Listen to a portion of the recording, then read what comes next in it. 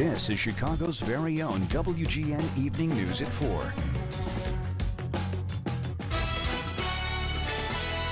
Let's begin this Friday afternoon with some breaking news. There you see it. Police were close by when officers saw a man shoot another man inside a car. We're going to take you there live. Good afternoon to you. I'm Lourdes Duarte. And I'm Ben Bradley. Thanks for joining us. One officer shot at the gunman who ran from the scene. WGN's Brona Tumulty is live in the North Austin neighborhood with the very latest. Brona.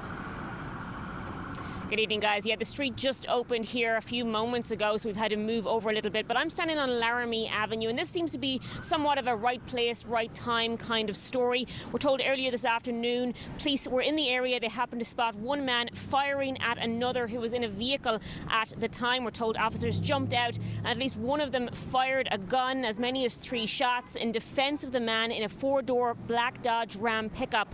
The suspect fled on foot while police rendered aid.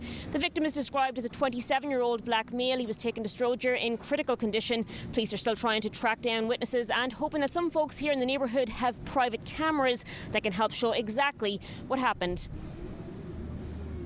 At this time, we have our incident response team and detectives from Area 5 still on the scene. The offender fled westbound on Lemoyne and is still at large.